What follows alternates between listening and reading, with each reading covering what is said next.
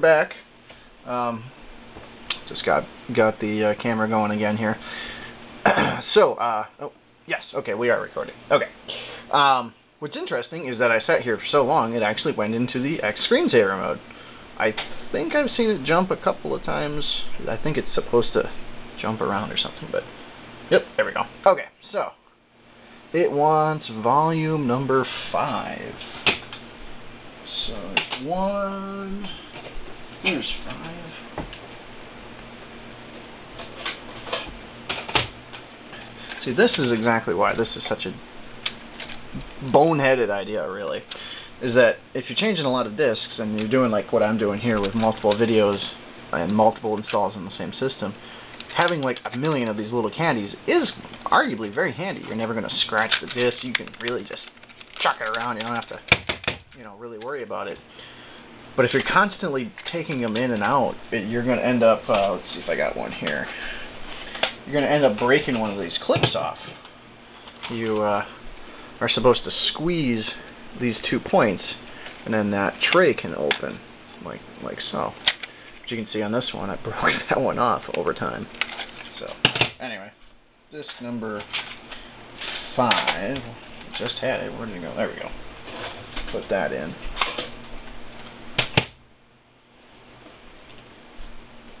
Wait for it to finish, and hit enter. There we go.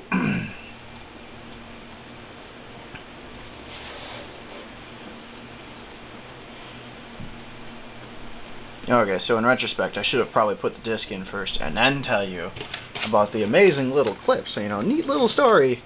Could have been a bit more efficient with the time here. But we're almost done. We're on number 32 of 33. And we should be, there we go, finished processing all file sets. So, it says that we are finished with success, so we can close that.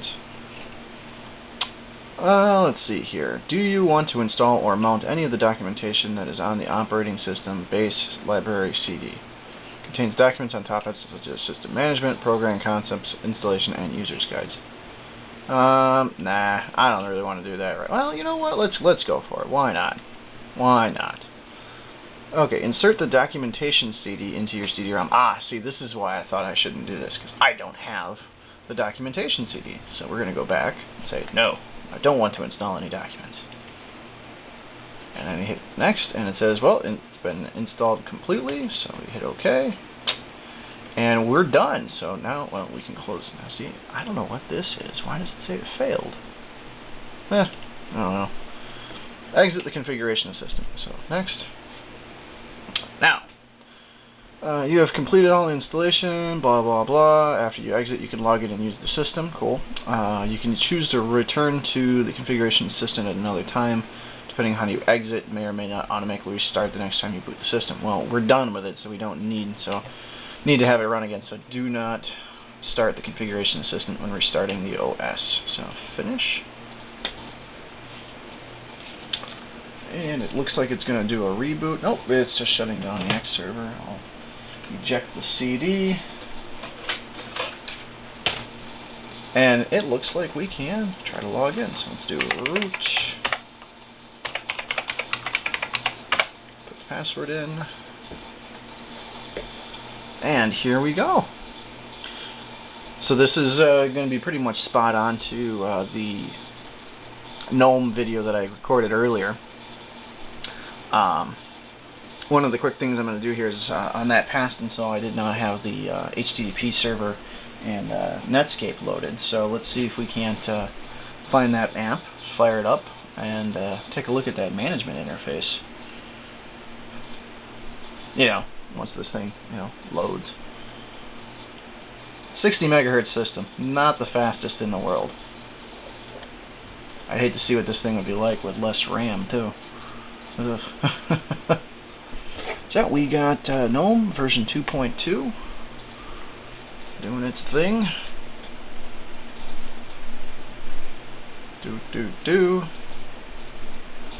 Moving right along.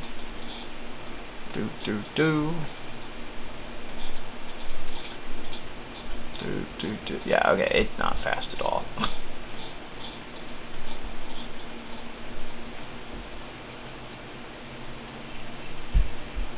doing something on the hard drive, though.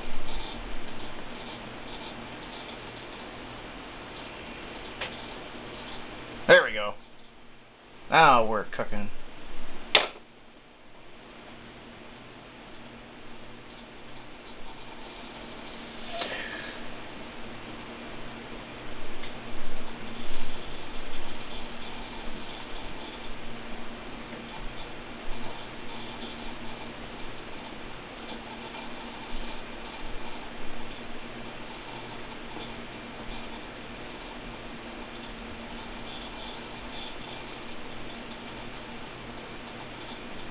Alright. There we are, look at that. Got the whole everything here. Oh, hey, I can change the desktop background. That's something I didn't do in my other video. Wonder what I can change it to. Oh, I can select pictures. I can do a gradient. I believe that's what it's doing right now. Wonder if I... Oh, I see. It's just sort of going into the file system. I have no idea if I have any JPEGs or anything anywhere on this thing. Boy, oh boy, oh boy. Icons, maybe? Those are icons. Alright, well, anyway. Close that out. So we wanted to see if Netscape is on here. It talked about doing it. Games, graphics, programming, system tools, home folder, CDE menu. So it's not showing that. So, if I suspect, we may be able to just execute it. If it's going to load the file browser here. Oh, there we go. Okay, cool.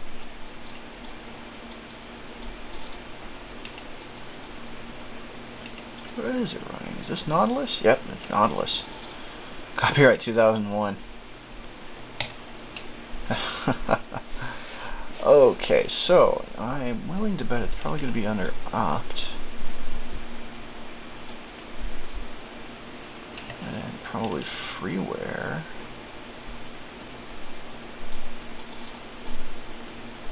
Bin? Maybe bin. A lot of things in bin. 263 items in bin. Instead of viewing as icons, I want to view as a list.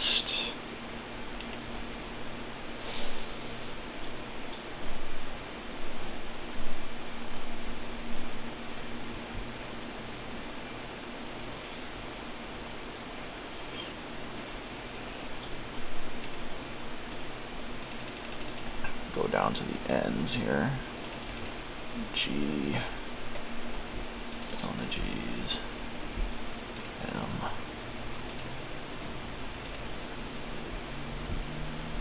And it doesn't say.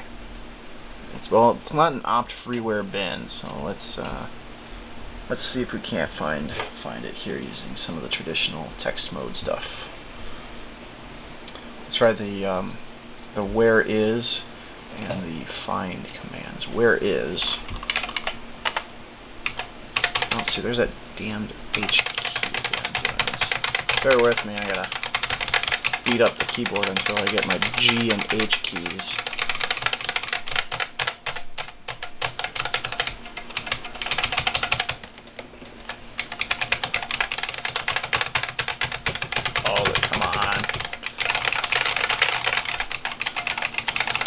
There we go. Alright, yes. So, where is, like for example, where is KSH? So KSH is in user bin KSH, so where... Oh, really? I lost my H already? There we go.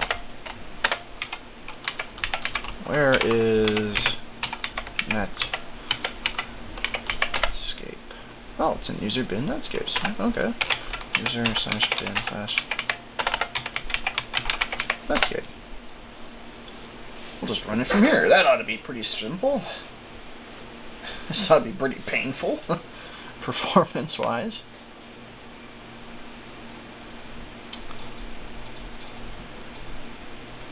Ah, alright. Hey, got a license agreement. Yep, we do accept that. Netscape for Communicator version 4.8. Ah, there's a blast from the past. Let's see here. A directory has been created for use as the disk cache. Okay, yeah, that's fine.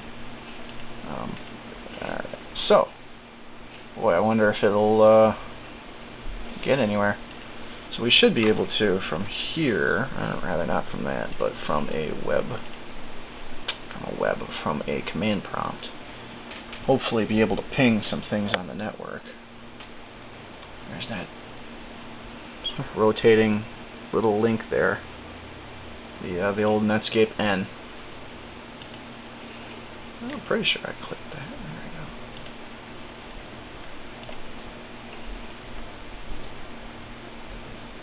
There we go. Okay, terminal. Okay, ping. My router. Oh, come on, the G is doing this again. Okay. Alright, so apparently Netscape is unhappy. P-I-N-G. Come on. Ping. Ugh. N-G. Come on, really? There we go. 192.168.123.1. Okay, I'm able to ping that. Ping Google.com. Google.com is working too. Great. So perhaps the Netscape that it's trying to go to just doesn't exist anymore. That could very well be. Home.netscape.com may just not exist anymore. So let's do www.google.com.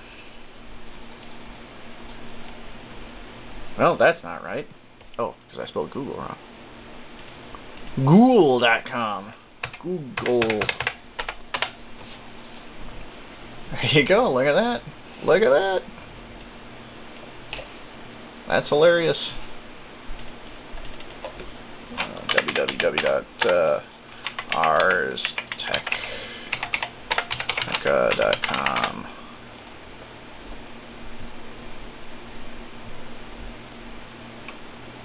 That's going to take a bit. See, I immediately said, oh, hey, I should open up another tab and do this, but no such thing as tabs on these. It's been such a long time.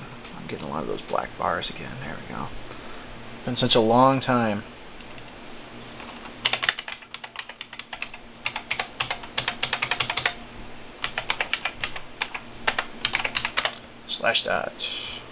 /.org, which I, of course, typed in correctly. Boy, that's just taking its sweet time there. Well, it's Google for /.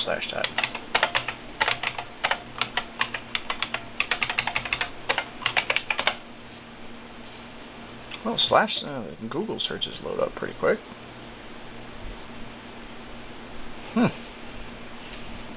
Weird.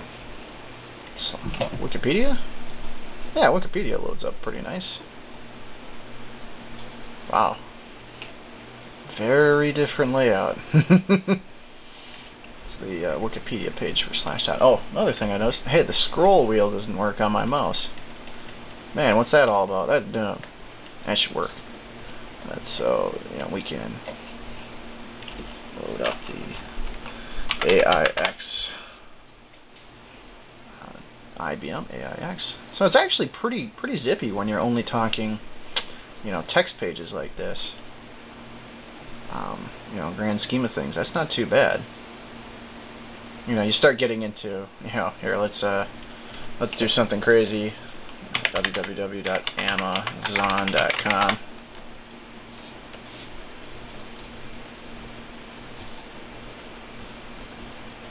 This ought to be hilarious. JavaScript error. It won't even load. Well, anyway, what we wanted to do was we wanted to try out the local host. So we do linkswind.avalanx.indns.biz. Oh, I can't go to that.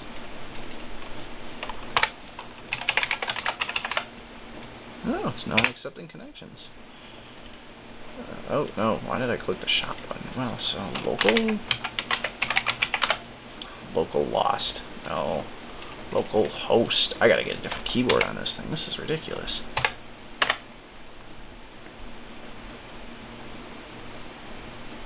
Yeah, localhost also. No dice there. Well, we can close this out. We've figured out what's going on there. So, but PSEF, wait more. Curious to see if there is a www server running here. Yeah, the HTTPD Lite system is running. So I would think I should be able to connect to it, but, well, anyway. Hi. So you've been able to see now the install for AIX on a system like this using the GNOME interface. I'm going to make another video where we do the KDE install, mostly because I'm curious to see if it's any different myself. I'm not going to bother with the CDE one because everybody's seen that. If you've done AIX installs, of course, or any old Unix system. So then I'm going to show that install.